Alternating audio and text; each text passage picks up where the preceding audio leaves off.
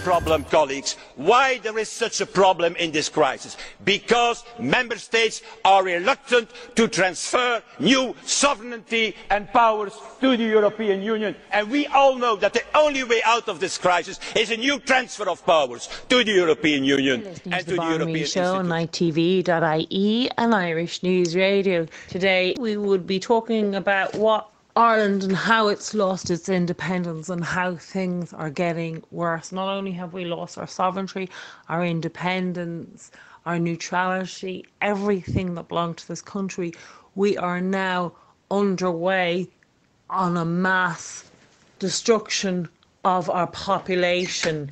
We are being replaced on a massive scale. The genocide has begun through the UN. So we'll go through why and what, through the EU and the UN, the mass destruction and plantation of North Africans and Eastern countries, Middle Eastern countries, are being flooded into Ireland. Even though the war in Syria is over, they're calling them Syrian families. They all turn out to be North African males that are Muslims.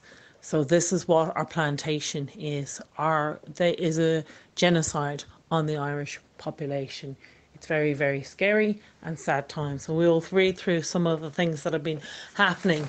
The EU elections.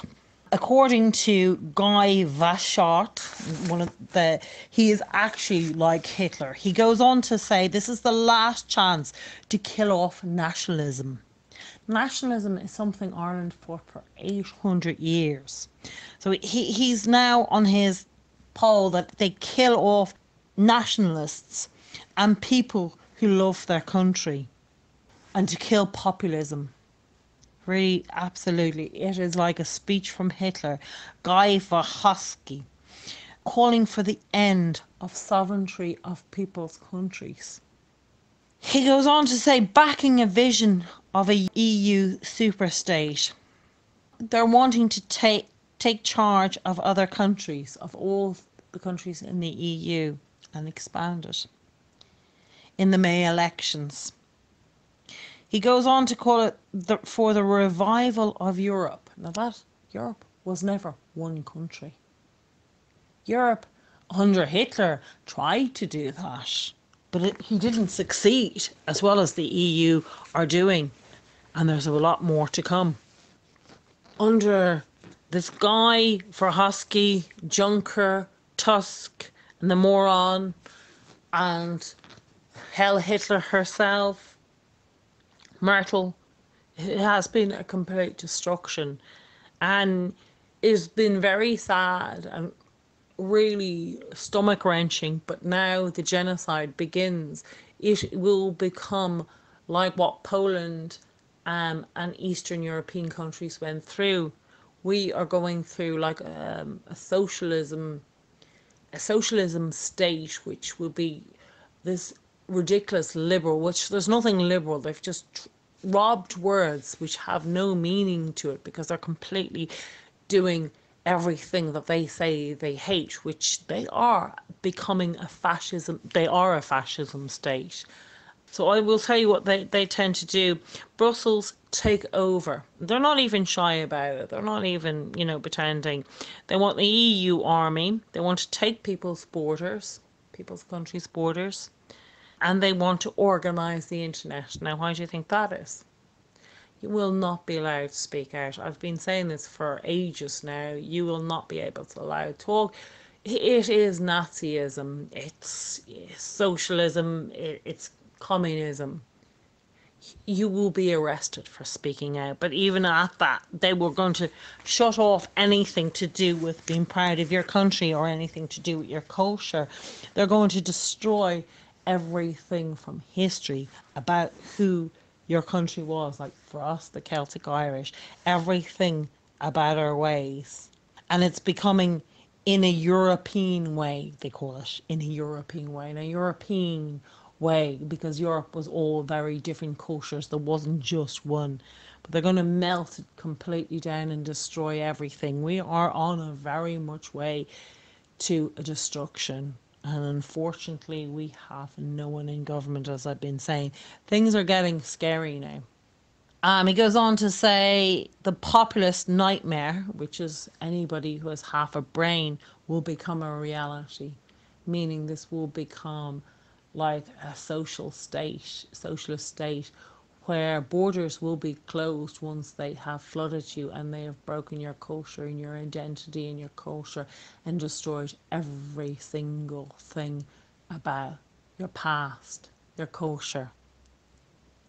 They're going to change from Ireland to being a white Christian country.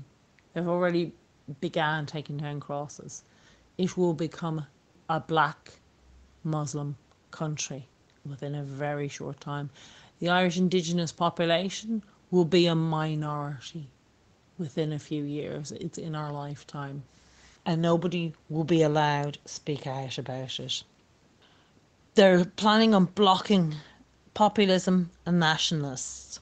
Asked why does he think that there's a rise for so-called populism and nationalists, he blames the internet and for people loving their culture. So he wants an end to that. It's so disturbing. Hitler would have written this out. It's absolutely crazy. Endorsing EU, purging the internet. So they plan to just basically control the internet and block whatever they don't want and stop it. Literally anything. The lack of courage, he calls, is the problem why people have gone in, why they feel that they're nationalists. It's a lack of courage. On Brussels' half, he wants them to penalise and shut down conservative voices, such as Hungarian Prime Minister. And what he's calling for is that the EU army go into these countries and take over. This is really, really scary talk, people. If he doesn't agree with you, if the EU doesn't agree with you, and that you love your country and your culture and you want to protect it, he's talking about an army to go into these countries and to shut them down, basically.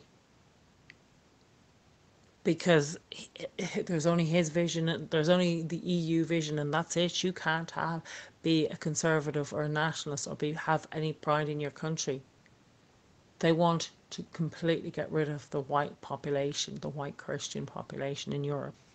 They want the creation of a single Euro-African economic area, he goes on to. And the reason he explains that this is a good idea is that the EU, for China, that it will be able to compete economically.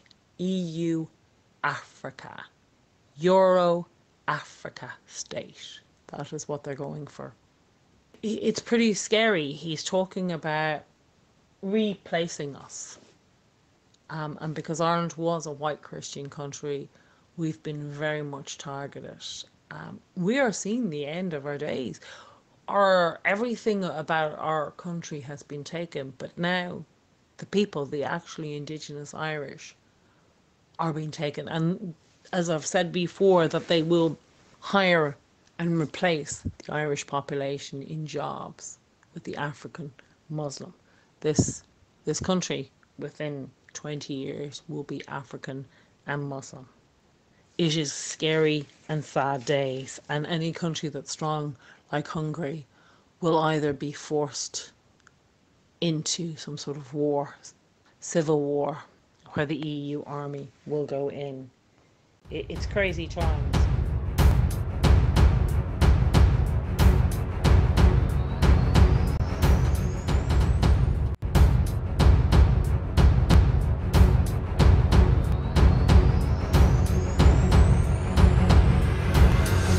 You are listening to Irish News Radio at irishnews.net. Email news@irishnews.net.